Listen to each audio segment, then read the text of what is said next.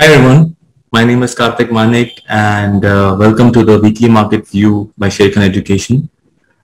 Today we take a view of what we can expect from the market for 25th of July to 29th of July. Let's look at Nifty first. Nifty closed today, 22nd of July on 16,719 odd levels, and to understand Nifty more in detail, let's look at the weekly chart. So what is the weekly chart indicating? We were seeing a downward trajectory in Nifty in the last few weeks, but with today's closing, I think the downward trajectory has been kind of broken, and the trend has now turned a little sideways. What gives us even more confirmation is looking at the monthly charts. On monthly charts, we have seen prices taking some strong support towards these monthly demand areas and showing some bullishness. And this bullishness is being shown after a consolidation on the monthly charts for quite a long time. The quarterly charts are still indicating the upward trajectory on the markets. Monthly, again, we are seeing some bullishness. And some of these bullishness are also based on after prices breaking this crucial low. So there were a lot of false breaks on the lower side. For example, this low was a crucial low point, and when the markets broke this low in the June month with a gap down, it might have created a lot of panic in the markets. A lot of people would have exited considering the fact it's in downtrend, but because there was a monthly demand zone, the next candle over here kind of showed something called a spring pattern where a crucial support is broken and we see a very strong bounce back. Post that, the upward trajectory has continued. There was some resistance around these areas, but I think there is a fair resistance again at around this supply point. So markets, once it comes over here, they could take a pause, could take a breather. Somebody has to follow some conventional technicals around over here. Then a lot of conventional technicals would be looking at a trend channel over here, which could mean that it can go on the top side as well. But purely looking at the overall price action, anywhere around these areas, I would not say it will start to fall down. We need to see some price action over there. But markets could take some rest once it hits around 17,100 levels. The weekly trend, as I said, is gone a little sideways, but the daily trend is clearly showing an upward trajectory right now. We are clearly seeing higher highs and higher lows and a pretty strong upward movement out here. Some very strong outside gaps also formed, showing that the markets are in the bullish mode. So if I have to set the trajectory of what the range for the next coming week on the upside could be, so there is definitely this weekly supply area out here, and there's a tested supply out here. Already seen a reaction. This is the second time it's coming, so maybe we can see it go deep over here. There is also some supply area out here. So 17,100 is where we could expect markets to take some pause, and anywhere around over there, if you're looking to be a buyer, it could be a very aggressive decision. One should be a little careful of how you're looking to go long at those areas, because it will be a little difficult to place a stop loss. So 17,100 is a safe range to keep on the top side in the markets. On the lower side, where can we expect the markets to take the upward momentum? So I believe till the point, if I look at the other smaller time frames, I think till the point Nifty is above 16,600 on 560 odd levels, the bullish momentum will not get interrupted. It will still hold on to the bullish momentum. It's only if it goes below that, then we can say that the bullish momentum of the markets would get interrupted. But I would say that on the lower side, if I go on a 75-minute chart, so this demand zone is which is holding onto the bullish momentum right now. That till the point this demand is holding, we should not say that the bullish momentum will take down or it will go on the lower side. If this demand zone breaks, the trend will turn slightly sideways on an hourly chart. As per anticipation trend, this demand is another over here. So if you see Nifty go below 16,200, that is where the lower range is. So if that breaks, then that breaks the overall upward trajectory. So if I have to right now mark the range which we feel that markets could be in. So on top side, we can expect the Nifty to be around 17,100 odd levels. That's also where the weekly supply is. And on the lower side, it will be difficult for Nifty to go below 16,300 odd levels. So the range which one can set is between these two demand zones, or someone who's very aggressive can lean on this demand area.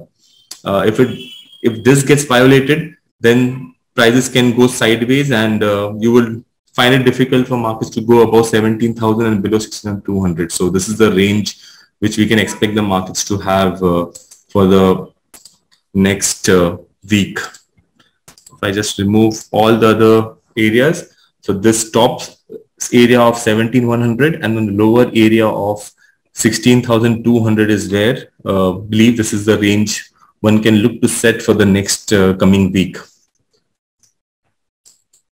Let's look at Bank Nifty, of what we can expect from Bank Nifty. On Bank Nifty, again over here, the daily trend is on the upside. So the momentum and the trajectory of the stock is strongly, index is strongly on the upside out here.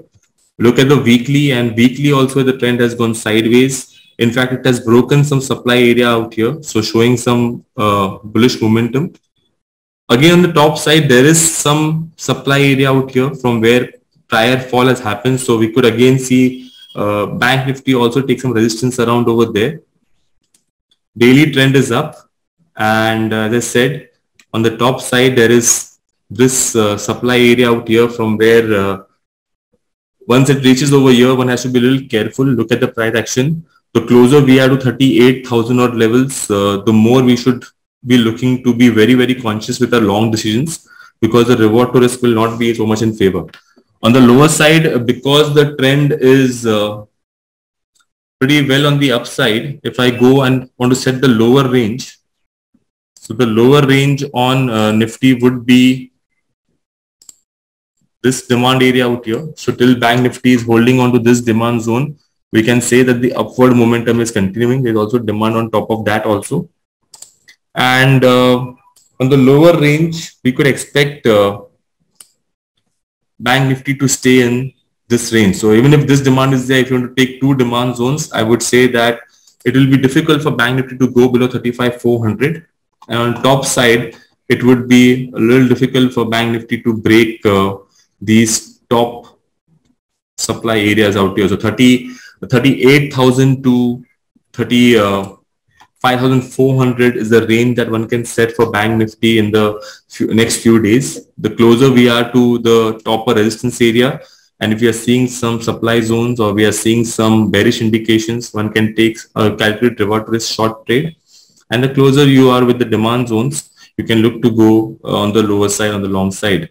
Making sure that the reward to risk is taken care of, that plays a very important role. So yeah, that's with the Bank Nifty view. Let's look at USD-INR. USD-INR is in a strong up move. We have seen rupee depreciate against USD-INR tremendously for the last few sessions. In fact, all this while, we were kind of anticipating it to get weaker, but it has reached those areas where now I feel there could be some resistance. It has hit 80. So if you carefully see, there were instances where it also went above 80. So kind of psychological number right now. Is the trend on the weekly chart overstretched? Then I believe that one thing we can look at, find overstretched, is a technical tool which you use, RSI. So RSI, the basic understanding is if RSI is above 75 or 80, it is overbought. If it is below 25, 20, it's oversold. If you look at the weekly chart, we are seeing the weekly RSI is above 80. So it's a little overbought, overstretched. How I look at it is, I would not say it is bullish, neither I will say it's bearish. I will give a neutral view on USD-INR now from weekly chart perspective. And if I am looking to go long over here, that would be a little aggressive. On the daily chart, however, what we need to understand is that all these technical tools, if there's 80, doesn't mean that it will go down. It can go down, it can correct down, but I know lot of stocks which have tripled after hitting an RSI of 80. So all these things are just rough estimates. What we need to understand is the price action of what price action is telling us. If you look at the overall trend, monthly trend is up, weekly trend is up, and on the daily side, so it's very clear to say that till the point we are above these areas. So if the price starts to go below 79.37 and it goes to 78.9, that's where the upward trajectory would break. So I would currently hold this demand zone as an area which will hold on to the up move of the market. And if we see 78.9 break, then we can say a temporary high has been made, and then we can see the markets accordingly later on. But my view on the markets would be that this demand is holding. I would want to keep a bullish view. If I go on smaller time frames, then there is a demand out here.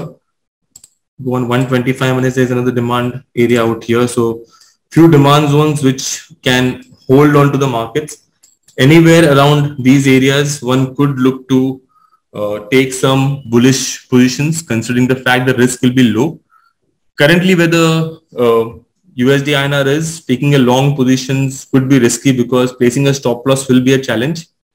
75-minute trend, if you see on hourly charts, the trends have gone a little sideways.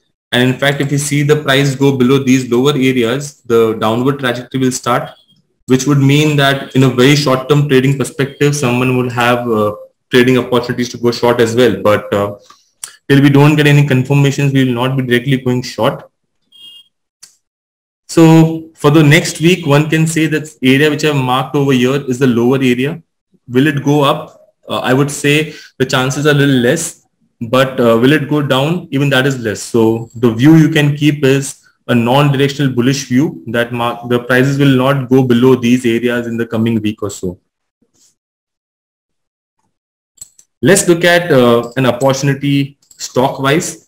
So one stock which I am getting my attention on is right now HDFC.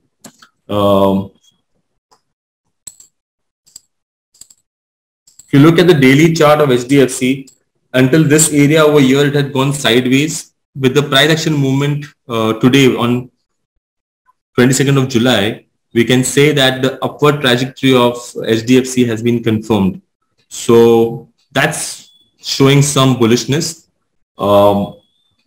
Let's try to understand what's happening overall with the bigger picture charts. So if you look at the monthly chart, over a period of last 7-8 months, we have seen some correction, we have seen some consolidation. So we are at the support areas out here on the lower side. Weekly chart, if you carefully see, after being in a sideways move for such a long time with the entire news coming of the merger, we saw the stock moving up, reacting from the supply zone. A lot of people are entering around over here and expecting an up move. We have seen prices break these lower areas and again then move up. Again, one of the very common pattern before a trend reversal happens is a spring pattern, which means that lows get taken out, which means the lows over here were just whipsawed out. Psychological numbers where market would know that people are looking to keep their stop losses and change their positions. Market will just come and hit those levels and show some reversals. So we saw that happen, and post that in the last 4-5 weeks, we have seen the stock show some upside momentum out here. The weekly trend from being in a downward trajectory has now been confirmed on the sideways end, and the daily trend is up. So this is giving some confidence of keeping a bullish view on the stock.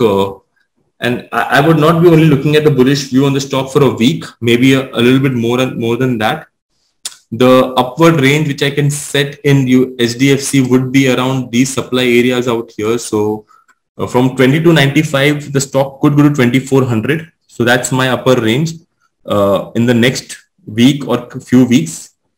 And on the lower side, if you go on lower time frame with the trajectory being on the upside, I went on the 125 minutes chart or a 75 minutes chart. You have this demand zone against which you can even take a lean to take a long position out here. On 125 minutes also there is a demand area out here. So these would be the demand zones which one could use to go long. So the lower range is over here. As for reward to risk, the upper range is pretty far away. So even as per your risk calculations, one can look to take some long positions. I believe that the stock could show some upside movements, and one needs to be very clear with their position sizing and risk rules before taking any positions over here. But the stock looks good and bullish on the upside. We can expect some nice upfront momentum, which also gives me confidence over here that the stock can go up. Would also be the valuation of the stock. So at Sharekhan Education, we also have one of our proprietary tools which shows valuations. This really helps with investing, but it gives a very good idea from trading also. So if I just have to apply the valuation indicator out here, just to give you an idea of how it works, the dark blue line over here is where the valuations are at the mean point, and area between dark blue and light blue is where it is expensive. Over here, above light blue is where it can become kind of very expensive. Right now, we can say the valuations are on the cheaper side. So even the valuation wise, we are seeing the valuations being pretty good. The daily trajectory on the trend is going up. So even though this is where there is a strong resistance, one can look to hold on to the long positions, take a very small risk, and potentially look for a bigger reward. The plan could be you can look to enter long over here, take some strategic positions. Again, a stock which one can use to trade options for the week or 2 weeks. You can do maybe a bull put spread out there. Once it goes to 2,500 around those areas, if you have bought shares, you can do some positions to protect your positions by using maybe some covered calls. And if nothing like that, you can just keep this range and trade for a week or so. So this stock is something which I feel is good to keep on radar on. Once these areas get taken out, then we can see higher targets. But like I said, my targets right now in the stock would be around, this would be upper range over here. And as I said, my lower range would be set somewhere around these areas. So that's the range for HDFC for the coming week. That's it from my side. I hope you all like the session, and for more sessions, wait for every weekend to get done, and we'll give you an update for the next week. Thank you very much. This should not be treated as a recommendation. Please conduct your own analysis or consult a financial advisor before investing.